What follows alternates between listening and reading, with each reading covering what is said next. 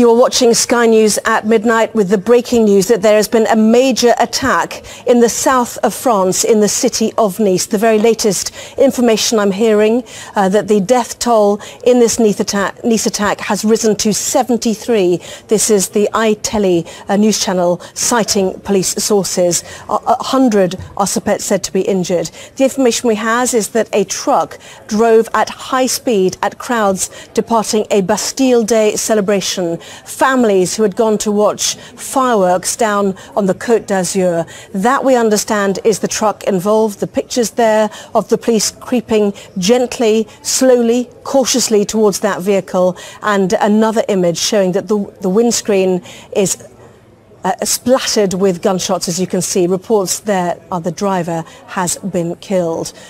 The crowd went into panic and ran from the scene.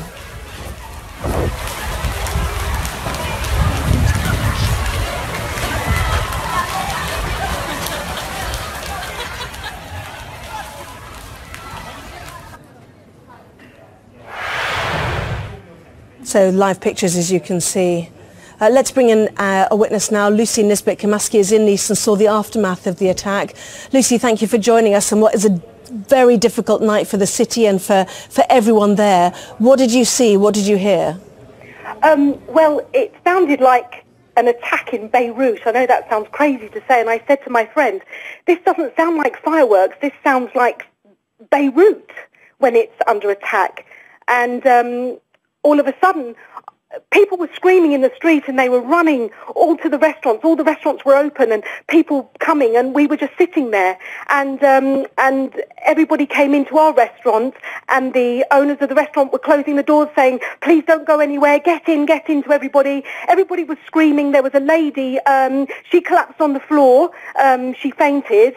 And we were in shock. I was just sitting there with a friend enjoying a meal, and we were going to go down to the fireworks. But unfortunately, we didn't go because I needed to go to the ladies, and that's what stopped us, and that's why we stayed, because obviously there was about 15 minutes or so left, and we were literally 1 block away. It was shocking. It was devastating, and I can't believe that I've come over here for a few days and I've got mixed up in something so tragic. It was just awful. The latest pictures we're looking at show the military on the streets, in fact, as some crowds are still moving around. Are people allowed to move now? Have you been allowed to move from where you were? Because the word came out earlier from the local politician is to stay put. Well, yes, that's right. We stayed in the restaurant, and obviously we needed to go because I wasn't feeling very well. I was quite shocked about it, and so was my friend, and we just wanted to get out of there. We're both English girls. My girlfriend does live here. She lives in Saint-Tropez, so we needed to drive 60 miles to get back to Saint-Tropez. So one of the restaurant guys took us and told us to turn around the block and told us exactly how to get out, because the promenade was completely blocked. You weren't allowed to go down there, so we didn't quite know how to get out of Nice. So what we did was we went to the car park, and my friend was saying, please, let's stay here. I think we'll be safer to stay in this underground car park. And it was so hot. I said, we really need to go. We really need to get home. So we left the car park. We asked the parking attendant how we can get out without taking the sea route, which is obviously all the promenade is where the beach is, which we knew we couldn't get down to get home. So we managed to take a different route and then get onto the A8, which I noticed when we were on the A8, all the police were coming from obviously the other direction, which would have been our direction coming where we were going back to Saint-Tropez.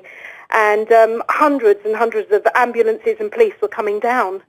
And the main motorway, of course, which traverses the southern part of France. A spokesman for Number 10 Downing Street said that the Prime Minister, Theresa May, was being kept up to date on events in Nice, saying that our thoughts are with all those affected by this terrible incident on what was a day of national celebration. A day of national celebration, but Lucy, as your evidence, attracts tourists from everywhere, and a great destination, Nice, for British people on holiday. And the sad thing about it, I know this is awful and maybe a bit selfish, but it did spoil our shopping trip. We bought all this lovely shopping, and now I just can't be bothered with it. It just doesn't mean anything now. Well, certainly pictures that you won't have seen are absolutely horrific. Pictures that are already available show the trail of carnage that this truck caused. And obviously this is a major incident. We're hearing different figures for the numbers who may have been killed in this. The president of the Nice region saying that at least 60 people have died in this truck attack on Bastille Day. Another source speaking to the iTelly TV station said that up to 73 people are now thought to have died. But Lucy, what time of day did this happen? Did it happen before or after the fireworks celebrations? No, this was during. This would have happened about 9 o'clock our time, which I think is, we're an hour ahead of you. So, actually, my friend has just said the fireworks were at 10:30. So it was happening then. I've lost track of time. I'm just so shocked. I'm still shaking, to be quite honest. I'm not surprised you're shaking. The Interior Minister for France, Bernard Cazeneuve, is on his way to Nice. Le Figaro newspaper is saying that several weapons, guns and grenades have been found inside the lorry that drove over a crowd, according to a local source, suggesting a premeditated terror attack. And Lucy, from what you heard from the crowd's movements, did you hear any gunfire at all? Yes, well, we did, but I thought it was fireworks because, as I said, if it was 10:30, I can't remember what time we sat in this restaurant. And as I say, I didn't plan to sit in this restaurant. I planned just to go to the loo, and I'm sorry I'm saying that, but that is the truth. And then we were going to go down. We were 1 block away from the promenade, and we were going to go and watch the fireworks. And I texted my daughter and told her that we were safe and everything was fine. But I kind of said that the toilet saved us, to be quite honest. And I know that's an awful thing to say, but I do feel that if I hadn't have gone, I would have been down there. And I don't know. And I'm one of these people that I like to get in with the crowd, so I would have liked to have seen what was going on. So I don't, would we be here now? Would I be talking to you? Probably not. Did you see a sense of panic? Did you see people running past the window of the restaurant you were in? Oh, the panic was, I've never seen anything like it. We've had the minstrel here, which is when the weather, mistral, sorry, when the weather is very windy, and we've had 3 days of it here. And before the attack, I would say just before the attack, there was this horrendous wind. All the tables in the restaurant, all the glasses were flying off the tables, and the serviettes, everything was going on the floor. It was really strange, but it was one side of the road, so to the left of where I was sitting. And in the end, we chose to go in because I thought that maybe there was some sort of tornado, and that's when the people were screaming, hundreds of them running down the street. So I thought it was part of this tornado thing, of this terrible weather we were having here with the wind. So at first I wasn't aware until everybody came screaming into the restaurant and one lady collapsed. I wasn't aware what was going on, and then I realised, and then somebody said there's 20 people dead, and then obviously the number went up, and as far as I know, before we left it was 60 people and 100 injured, but I'm not quite sure what the toll really is. And was there a celebratory sense of mood before this, given that Bastille Day is the French national holiday? It was wonderful. We arrived in the afternoon and we met such lovely people in shops, and they were so kind to us when we were trying things on, etc. And it was just such a wonderful day. And everybody was in a very good, happy mood, people smiling. It was, I haven't spent too much time in Nice, but this time it felt really special to be there. And it was just really unfortunate that the day ended as it did. Well, the pictures of the emergency service still at the scene, still working. Obviously, you have left the area, but presumably you'll want to cut short your holiday, do you think? No, well, I am flying home tomorrow evening, and I just pray that everything goes well, because I'm sure there'll be more security at the airport now tomorrow. But I have to go back there. I have to go back to Nice tomorrow to fly home. So I'm just praying that then I'm able to get home, because that's what I want to do now. I don't want to be here, and that's an awful thing to say, and that's very selfish when people have lost their lives. But I guess it really hits home, and I just want to be with my children. And how will you reflect on what has happened when you get home? I think I'm probably going to cry. I'm just so shocked. I'm so shocked, really. It's hard to explain. There's so much shock, I suppose, and the adrenaline that's rushing through my body at the moment, and I'm still shaking. I just think that it's shocking to do this. I mean, I just don't understand it. I never have understood it. And terrorism is awful. And it's hard enough. It's hard enough getting on with your life without having all of this going on. Life's tough sometimes without killing people. Lucy Nesbitt-Camaski, thank goodness you're safe. Safe journey home tomorrow. Thank you very much indeed for your time. Thank you. Well, Sky's Lisa Holland joins us now. Lisa, just bring us up to date what we know so far. Line that's just in, Anna, from the White House National Security Council, saying that President Obama has been appraised of the situation in Nice, and his national security team will update him as appropriate. Foreign Office is saying we're in touch with the local authorities and seeking more information following this apparent attack on Bastille Day in Nice. Also saying to anybody, if you're in the area, follow the instructions of the French authorities. Now, those instructions are for people to stay indoors, not go outside. I think that the big concern is always after an incident like this, and of course the finger of suspicion is pointing, it has to be said, towards the fact that this was some kind of terrorist incident. The big concern will be that this is not the last event of the evening, not even just the last event of the evening in Nice, but that there could be further incidents throughout the country. So the entire country will be on a high state of alert at the moment. Interestingly, Le Figaro, the well-respected French newspaper, is saying that several weapons, guns and grenades have been found inside the lorry that drove through that crowd, according to a local source, which suggests that this was some kind of premeditated attack. Now, we know that the president of the Nice region has said that at least 60 people have died. There are other unconfirmed reports that that figure could be as many as 73 in what officials are now saying was a deliberate attack when a truck drove into revelers in Bastille Day. French radio saying this is a scene of horror.